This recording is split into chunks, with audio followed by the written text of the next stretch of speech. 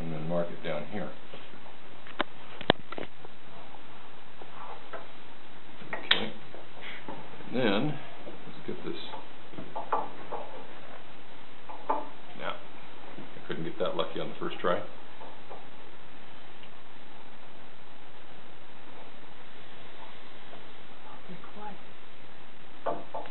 And I'm just going to make a line there, and I got to make it shorter on the others because this isn't to scale of the piece I did over there. I didn't have to worry about that. This is about a 45-degree angle that I'm doing here. So I just want to do a line here, and then so this line right here is where the chamfer is going to end. So it's going to come down, and the curve is going to start here to come up, assuming that I marked this out the right way, and it looks like I did. Okay, so first thing you want to do is we got to waste out all this wood. So I'm going to start right here and cut down to my layout lines. Don't want to cut over the layout lines, but we want to get down to them. And then we're just going to start wasting this. Yeah, I went a little over the line on the bottom there. You got to watch both layout lines at the same time, which gets a little tricky because this saw cuts really fast. Whoops. Got an angle there. And when you're doing this sawing, you want to lay off the pressure. You want to leave. You want to have a loose kind of pistol grip here, and let the saw do the cutting. You don't want to muscle through it. You just want to let the saw do the work.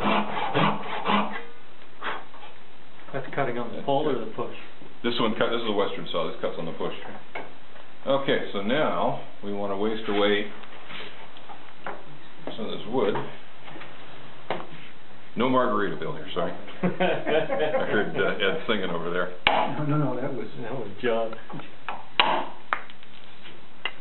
That is freaking amazing. What's the name of that chisel? This is a Lee Nielsen. And basically all we're doing is what we've done, I should have explained before I did that, we've created a series of short grain pieces of wood, okay? So there's no long grain strength. I mean, if you try to break this piece of board, you got all this long grain going here, okay? But by cutting across the grain, you got this series of short grain pieces. When you go with the chisel here, it just snaps right off exactly where you want it to, right where you want right where you've got the layout lines. So now I need to take some of these pieces off here. Just rough this before I start using the float and other tools that I'm going over.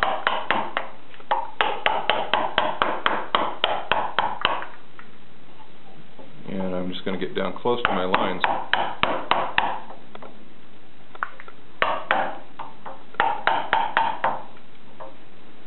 And see, it didn't take a whole lot of effort to waste away most of this chamfer here. So now what I'm going to do, I've got these floats. Lee Nielsen makes these floats. Has anybody ever seen one of these guys? I have about half a dozen in my garage. Really? Yeah.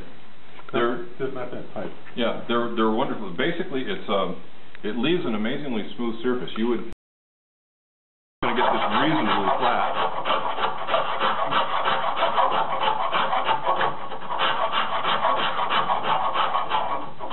Just right down to my layout lines here.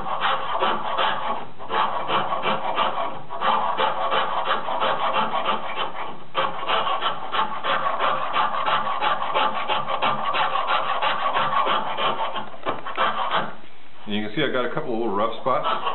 If I had more time, I'd smooth those out. But you know, feel that that's pretty smooth. That's not bad right there. Wow. So that really didn't take a whole lot of time. That's like a baby's butt. Yeah. I want to feel the wood. Which baby? Put a little back ball on it. Yeah. Now for the tricky part. So It's softer than my hands, I can tell you that. We want to cut this curve. So what we're going to use to cut this curve, I did lay this out wrong. Let's see here. All right. Let's get here. There's no mistake. Okay. They're both the same. No, that's wrong. That's wrong. Flip that upside down. around your thigh. There you go. Yeah, there we go. Okay. So. Don't be nervous, Rich. Don't you love that there's a committee here? When we screw up, we'll all screw up. Yeah, but guess who's going to get the blame? The guy with the two ones. There we go. Okay, so I'm going to do the same thing here that I did before. I'm going to cut down to these lines so we can waste away all of the big stuff. Because you don't want to cut all that wood away with a rasp. You really just don't. I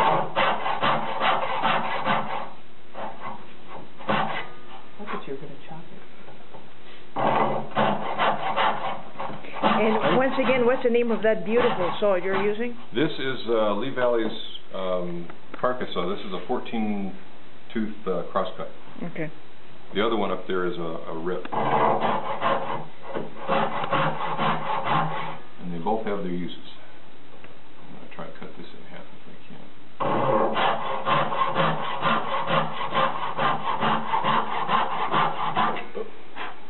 I went a little too far. Get too carried away. Change your design. Yep. That's exactly what you do next. Okay, so let's waste away this stuff. And what's going to happen is this stuff is going to snap away right where I want it because of the short grain. So, oh, sorry about that, whoever that hit. I was trying to help you out because you cut it too deep. But well, I won't take it all out of there. Okay, so that gets rid of a whole bunch of junk there. And we can cut that off. Cut this off too. Not too deep. He doesn't say oops. What's that? Notice he doesn't say oops. I just want to know if he talks to himself the whole time he's doing this when he's by himself. Of course. Because I do. I do. Don't we all? I definitely do. Okay, so now we want to use I'm doing this. the cabinet maker's rasp. So we've got a hollow curve here, and we've got a convex? Convex. Concave convex. So we want to be, now when you're using a rasp like this, you don't want to be dragging back because you'll dull the teeth. You want to use it on the push, just like any other file. You know, if you use a mill bastard file, you should use it the same way. But I see a lot of people push and then drag, and all they're going to do is dull the file. So. That explains what's wrong with all my files.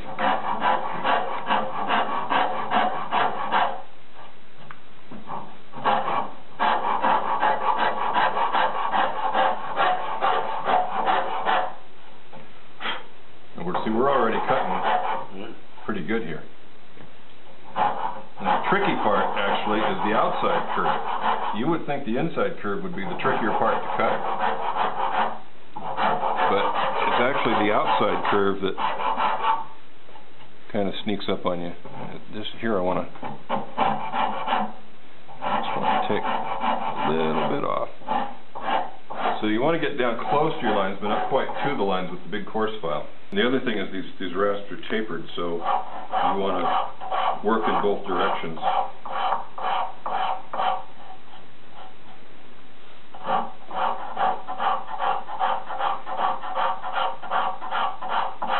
Is that surface as smooth as that chamfer was from the quote? Take a feel. For a surface left by a rasp, that's not bad. That's not bad at all. There's not a whole lot of filing that you're going to have to do after you're done with this. Take a peek. Take a picture, finger. Oh, you bet. Good Lord, that's freaking amazing. We may have to take the camera out of her hand. That's difficult to do once you understand how to waste all that wood away. So after you get that pretty close to what you want, then what sandpaper do you jump to? This one I just sanded with an 80 grit, and I left it there.